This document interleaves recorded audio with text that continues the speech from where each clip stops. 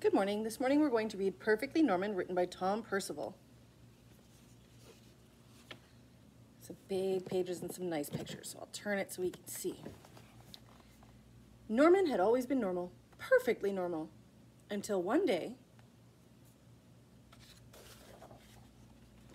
he grew a pair of wings.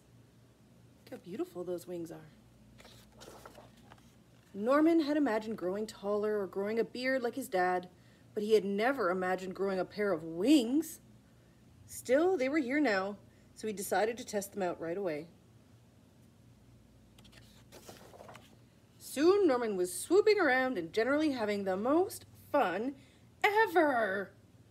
But then, he had to go in for dinner. You see, Norman had always been so normal, he didn't know how his parents would feel about his extraordinary wings. As he went in, Norman covered himself up in a great big coat. His parents didn't notice the wings, but they did think it was odd to be wearing a coat indoors. Bath time was problematic, so was bedtime. The coat was hot and uncomfortable, but Norman had decided that no one should see his wings, ever. The next day, Norman went to the park, but he was far too hot to play any of his favorite games.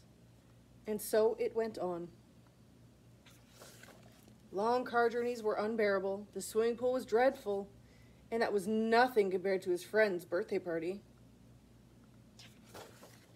The only time that Norman could feel normal was when it rained. One day a boy tried to pull his coat off, and Norman had to run away, hot-faced, angry, and sad. He wished he had never grown these stupid wings. Then he saw some birds high up in the sky and remembered the joy of his first flight. It occurred to Norman that it was the coat that was making him miserable, not the wings. "Why don't you take off that scruffy old thing?" suggested his mom and dad.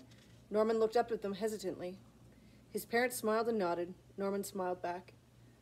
Then he threw off the coat and let his wonderful wings fan out. Norman leapt into the air. Finally, he was free of that coat. He noticed a few other children wearing thick, heavy coats of their own. They looked up at Norman and around at one another nervously.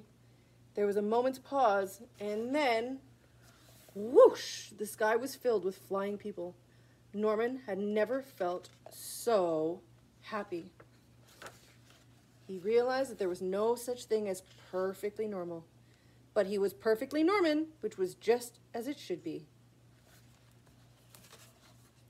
The end.